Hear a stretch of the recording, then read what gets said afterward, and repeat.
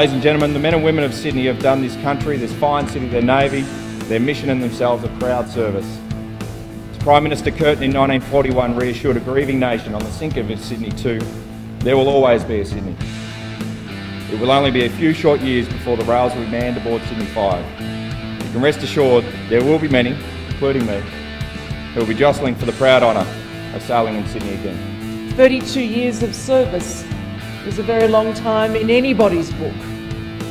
And to represent this nation, our people and our country internationally and domestically over a 32-year period firmly places this HMAS Sydney as a significant part of Australia's naval story. Sydney's Australian liners.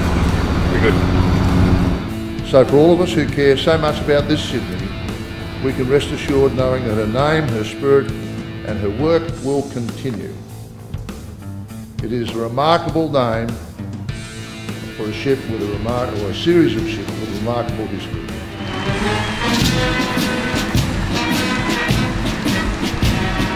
This ship and its people personify all that is good and lasting, not just about the Royal Australian Navy, but also about our country.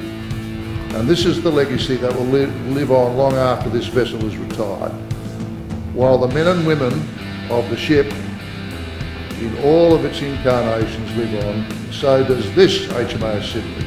Thank you and my compliments to all involved in bringing us this wonderful traditional rite of passage that the Navy does so well.